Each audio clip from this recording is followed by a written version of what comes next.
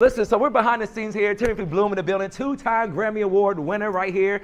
He's about to perform on the stage soon. He's about to really give us that real authentic entertainment energy, okay? So how's it feel to be here, man?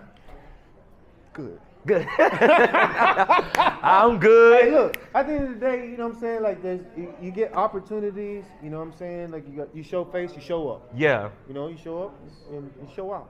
So let us know what's been going on with you, man. What do you have out right now? Let the people know what's going on with you right now, man. You know, I've been minding my business. Okay, listen, minding his own black business, okay?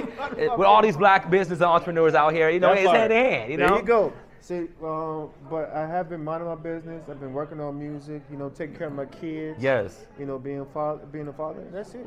That's really what it is. That's what I've been doing. Yeah, and also staying optimistic. You know, that's one of the key words of this whole global forum today. So, like, what are you optimistic about in life, or what does optimism mean to you? I think, you know, the value of oneself. Uh-huh. You know what I'm saying, and creating, you know, the balance of being able to prosper. Yeah, as simple as that.